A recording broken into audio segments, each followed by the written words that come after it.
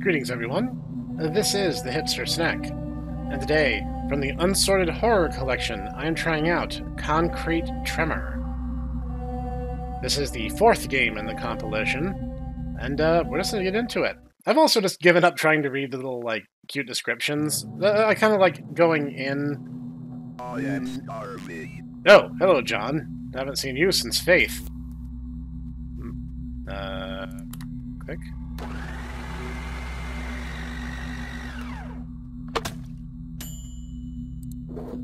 Awesome. I have my very own mush machine. Hi? So... You see from your room. What do you see? All I see is a wall. You know someone with the roof and rats, right? Really? Yes. So, where are we? I have no idea. So you guys don't know either. I should check the roof. Alright, guess I'm finished with my mush. Kind of dig this whole noir aesthetic we have going here. So, we were brought here either against our will or under some mysterious circumstances. No one seems to know what's going on, but it seems like we're free to just kind of walk around.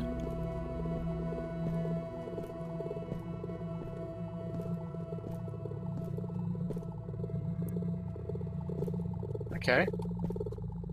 Doesn't really seem to be anything stopping me from going.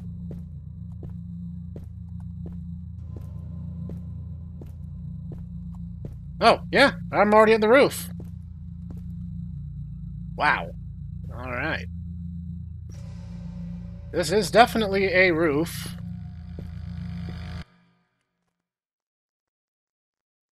Wait, why did it cut out?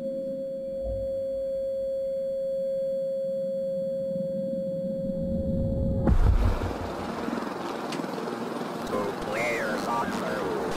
Permission to open fire. What? Negative. What if they jump ship? It won't be unfair. What? They are going to die anyway.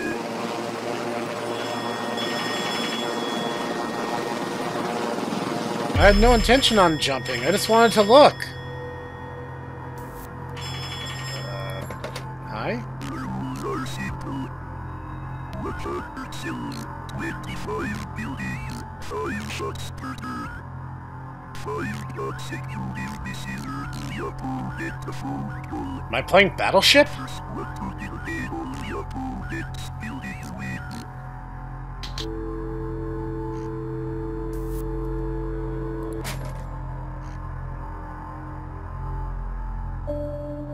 Yeah, I'm playing Battleship.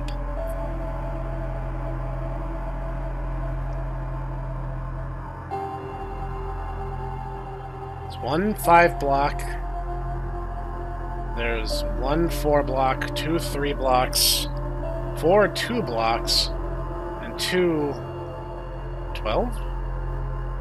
Some number of 1 blocks. So, what do these white dots represent?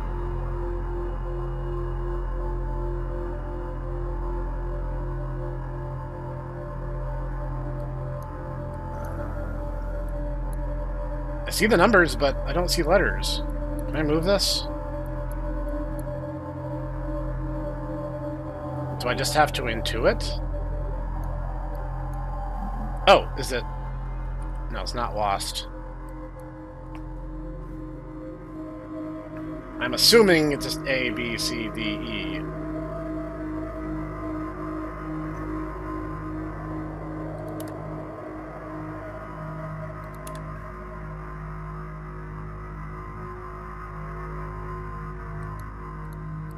What do I do to confirm? Oh.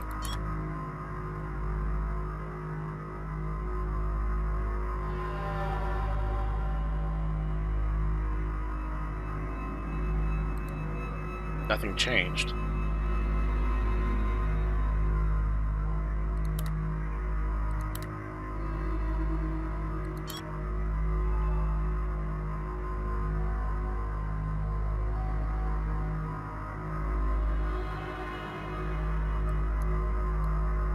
See, I do like that the numbers are laid out, but there's no alphabet grid. So I have to just kind of intuit in the way that's, like, most logical. I'm assuming that means a miss. But I also can't update my board to reflect the guesses I've already made, so that's a problem.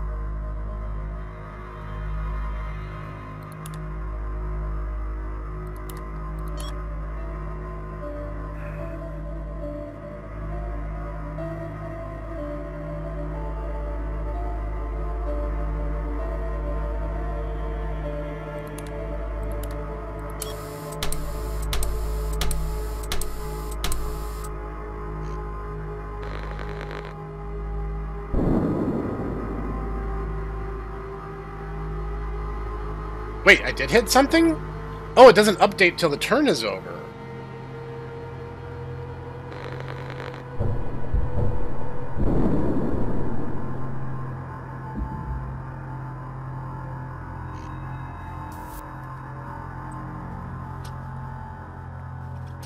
Okay. Oh, okay, so dots are misses, X's must be hits.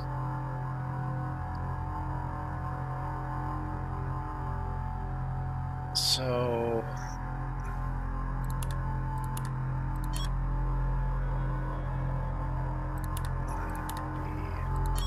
just to be thorough.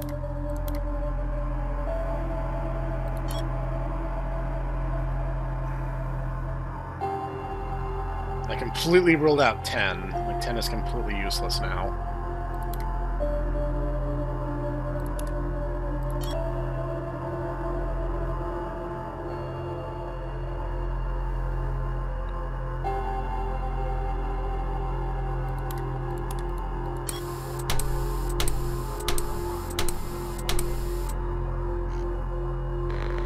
Well, I got something.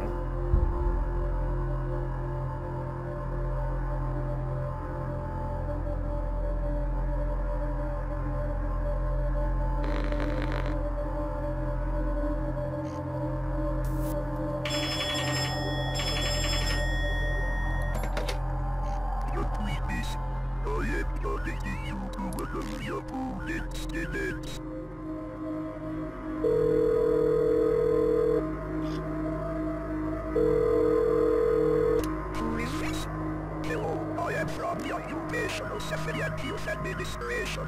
I am terribly sorry. It seems there has been a mix-up. You are not supposed to be here. You will be evacuated. Oh my god, really? Yes. I just need to know which building you were in. Oh god. It's building. Thanks.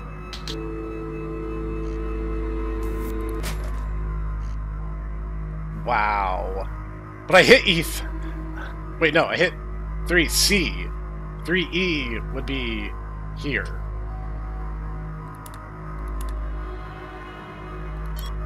So does that stand to reason that 3D is also one? Let's try it. Oh, that just raises the stakes so hard. That's...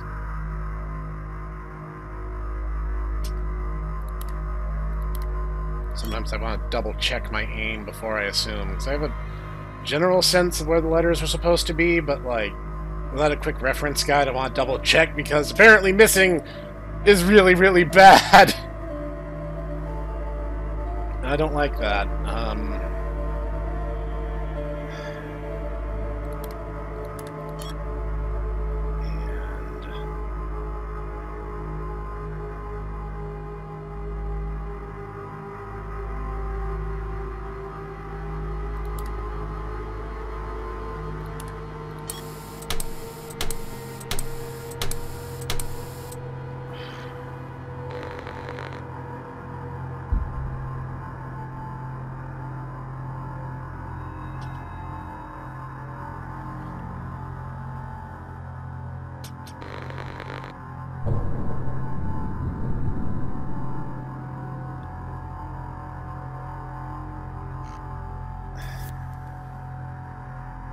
Don't love how easily he did that.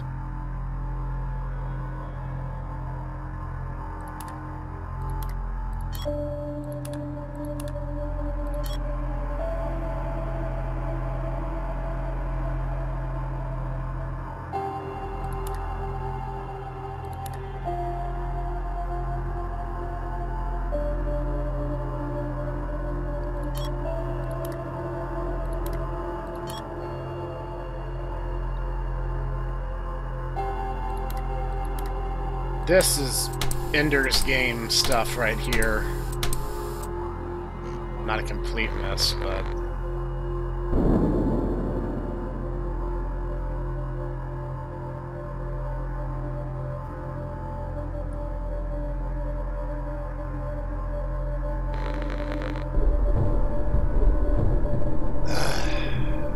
I'm being just absolutely destroyed over here.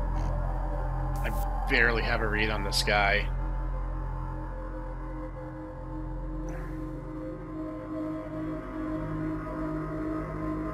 I've barely started doing damage, basically.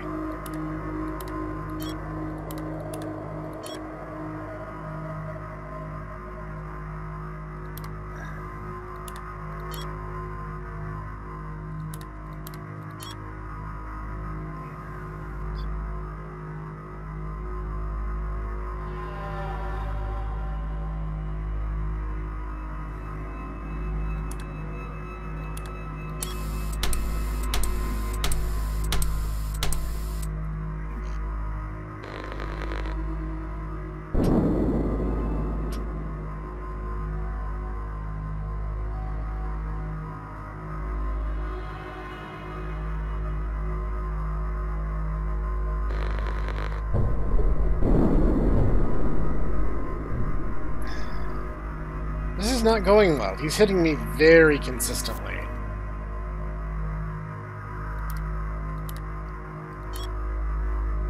Might as well eliminate the A's from the equation.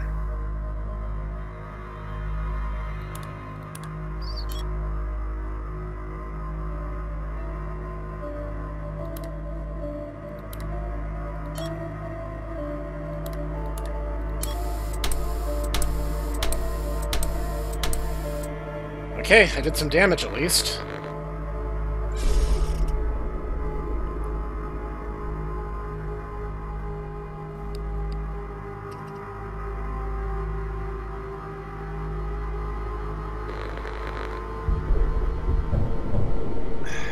All 5 hits are perfect. I think the AI is cheating, guys.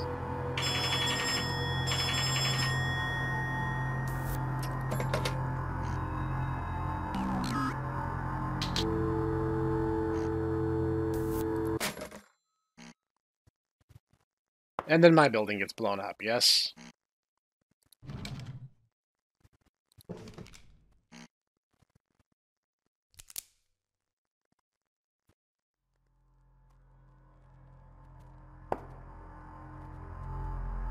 The problem I had here is it was all RNG. It was his RNG versus my essentially guessing numbers in very similar fashion. The problem is it felt very much like he already knew where my buildings were, and he basically just got to go hog on me the entire time. I'll be honest, this is probably my least favorite of all the games in the collection of the 4 I've played thus far. I really kind of expected more. It was just Battleship, but you have an opponent who can cheat. I'm not really interested in revisiting this for the other ending. Sorry guys, this episode is what it is. Hopefully number 5 will be better. I'll see you guys in the next one. Greetings everyone, this is the Hipster Snack, back with Unsorted Horror Anthology. And today I'm playing the 5th game in the collection, the Tartarus engine. I think this is the last one in the collection, unless completing this one unlocks another one. But we'll see what happens. As far beneath Hades as heaven is above earth, construction began the foundation of a great computer. Decades later, the first reality of eternal torment was imitated by the machine. The year is 2009, and the Tartarus engine was created. The futuristic year of 2009. Time passed. To prevent workers from exploiting the machine for their personal gain, multiple protective measures were set in place. 4 technicians devised a plan and executed it into the night. There is no such thing as absolute security.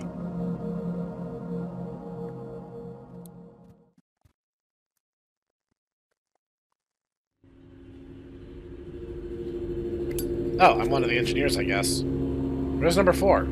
You really think it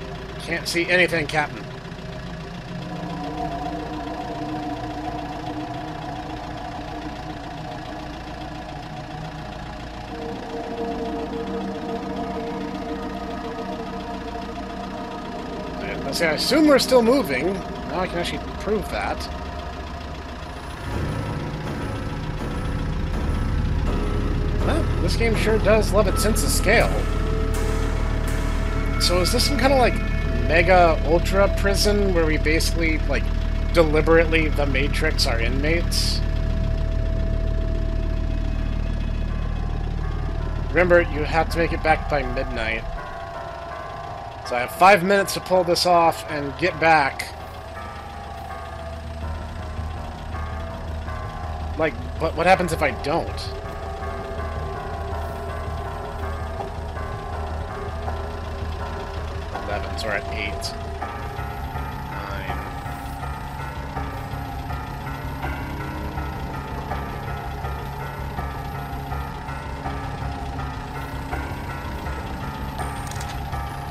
9. 11.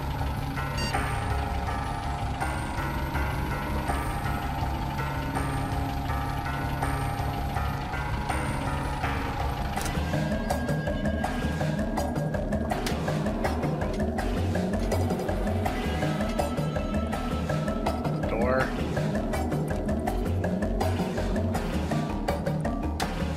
For the love.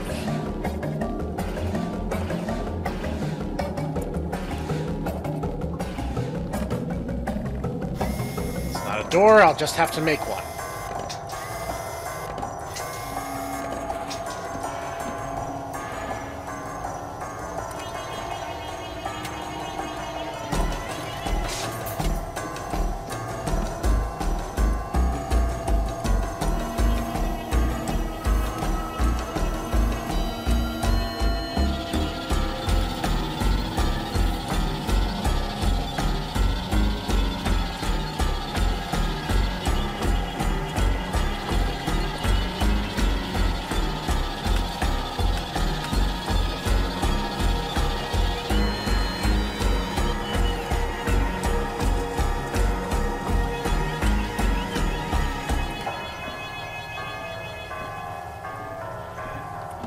Having some kind of context clues would be just, like, amazing.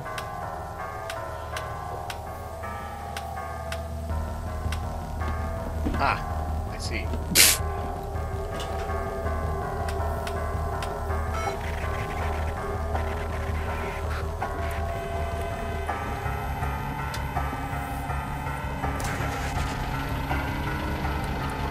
Go.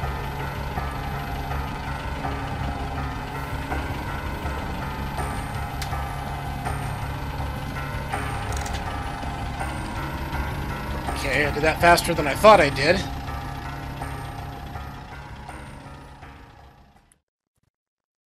think I would have, like, what, 7 minutes to retrace my steps?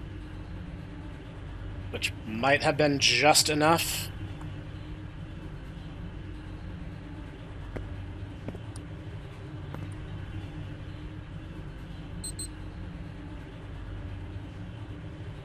Alright.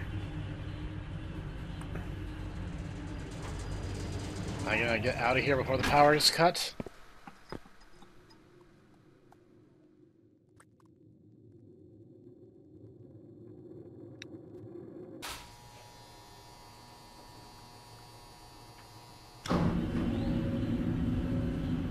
I did my part just fine, so that should have done whatever it is we were trying to accomplish.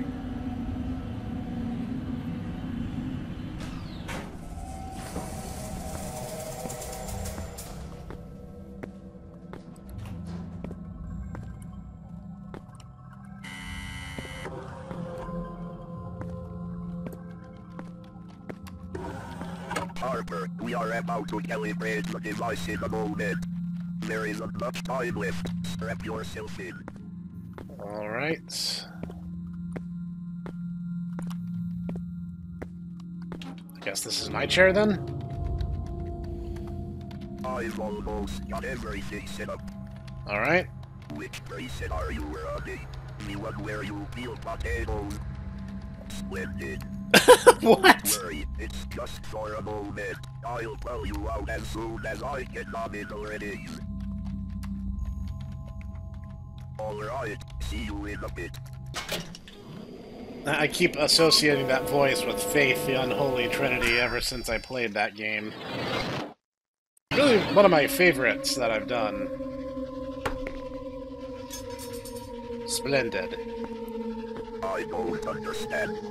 They managed to translate the nature of consciousness into mathematics and recreate it in a digital interface, yet they use it for this. What even is this? Peeling potatoes.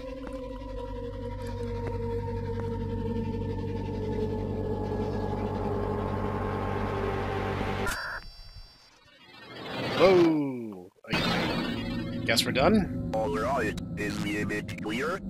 Yes, the image is clear. Good. I'm setting up the cascade preset now. Warping in 30 seconds. Cascading the engine in itself should exponentially increase the 1.2 factor of time dilation.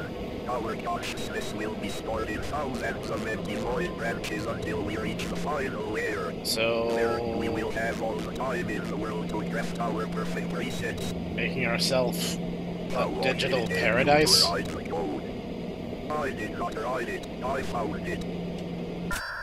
I don't like that. Why would you just use... Why would you not deliberately handcraft something like that is what I'm asking. Shit, it said, right where each form keyboard.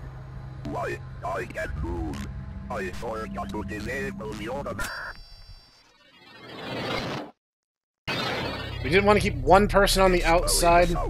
It's spelling us out layer by layer. What the hell did you... Why would we not have someone on the outside helping us and not being jacked in?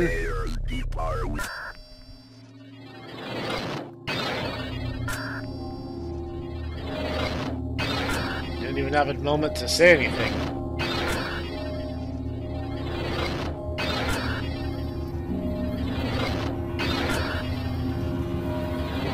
Like, if you're gonna do something, like, this is Shadowrun stuff here, but it's like, why would you not have someone on the outside of the digital environment to be a failsafe in the event something exactly like this happened? And two, why would we not go over where you got the code from before we got sucked in? Unsorted Horror exclusive.